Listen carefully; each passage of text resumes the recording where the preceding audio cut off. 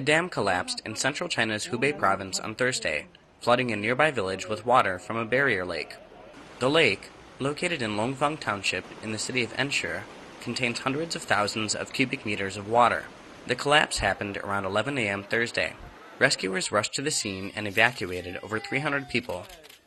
They also searched cars that had become immobilized by the floodwaters, rescuing 14 people who were trapped inside their vehicles. The cause of the collapse has yet to be determined.